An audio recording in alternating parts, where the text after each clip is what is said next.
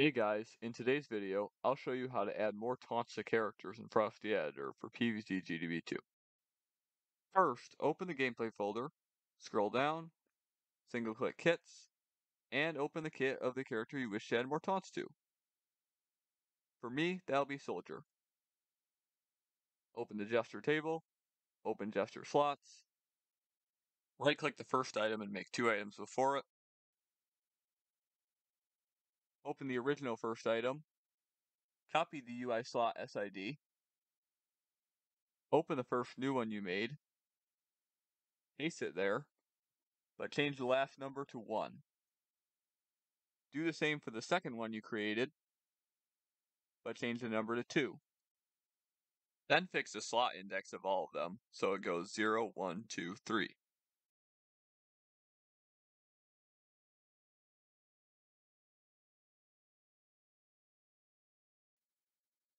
Open the Soldiers folder, single-click Human, and open the soldier file of the character you're working with. Open the object, open the components, open the body component data, and open its components. Then scroll down until you find the taunt component data, open it up, open the taunt input slots, right-click the first item and make 2 items before it again,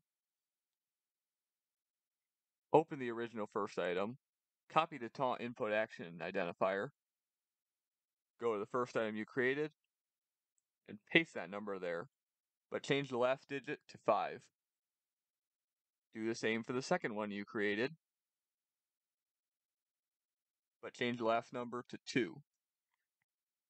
Make sure to save the project. I'll call this one 4 Taunts. Let's launch the game to see if Soldier can use 4 gestures.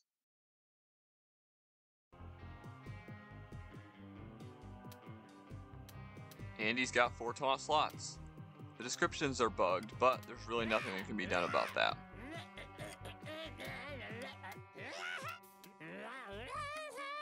To confirm they work, let's spawn as Tank Commander and press all the arrow keys. 1, 2, 3,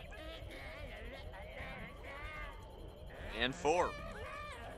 Please note additional gestures do not work in others' backyards or multiplayer. Goodbye.